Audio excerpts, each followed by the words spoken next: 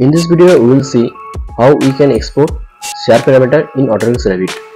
Here we have opened two files. One is mechanical, CME, and another is electrical, this EE. Let's back to the mechanical project. See, already some share parameter is assigned to the duct, that is duct size. Let's turn on temporary view and from visibility graphics settings, just check conduit. See, it's visible now. Let's change the detail level to fine also. Here conduit length parameter is already assigned to the conduit. Let's add a common parameter which will be assigned to both conduit and duct category. So go to manage tab, project parameter and new parameter, and select share parameter and select building number here. Assign its category duct, duct fitting,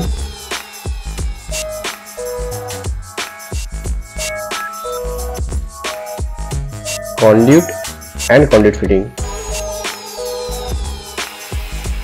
Now uncheck category and OK.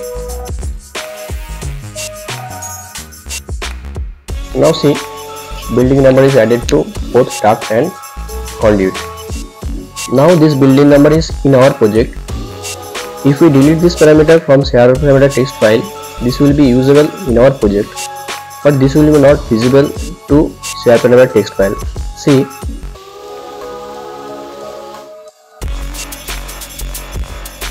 we are deleting this share parameter and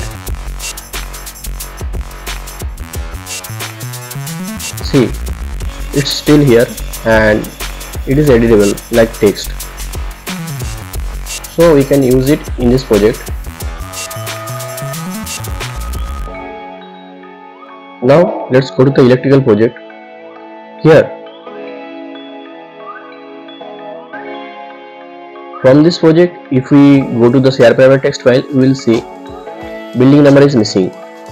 So how we can use this share parameter in our project from share parameter text file? And for this, there is one option in Revit to export share parameter from any project. Let's see how. Back to mechanical project again and go to project parameter. Just click on building number and edit parameter. See, export option is there. If we export this will create export categories in share parameter text file. Let's see, and only share parameter can be exported. If we click any project parameter, see, export option is grayed out. So now click on building number, edit parameter and export. See, a pop-up is here and exported parameter group will be created to the share parameter text file, and click OK. Now we can use this parameter from share parameter text file again. So let's go back to the electrical project again.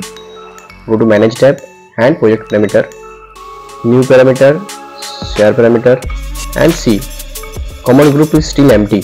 But if we scroll down here you will see exported parameter group which is created by another project, and building number is here under this group. Now we can use this.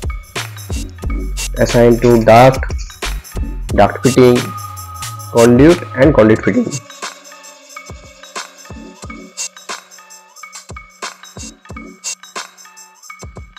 See, it's working properly.